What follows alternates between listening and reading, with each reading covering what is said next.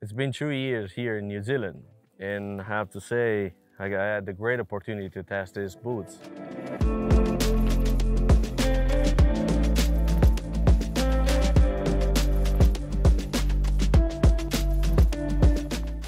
First things that really surprised me was like during all this time, I never experienced a blister on my feet. That was surprising.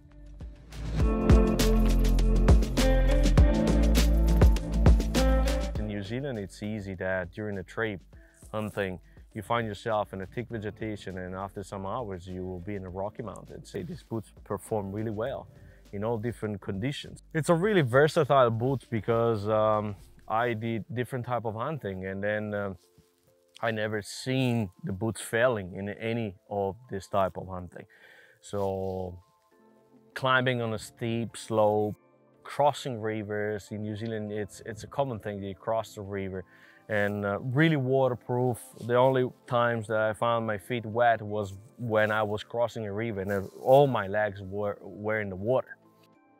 Another feature that I like of these boots is that your feet keeps having a good feeling of the ground when you're doing the different activity, and that's what happened when actually I had a time to take off my boots for some stalking and trying to close the gap with an animal, especially for bow hunting.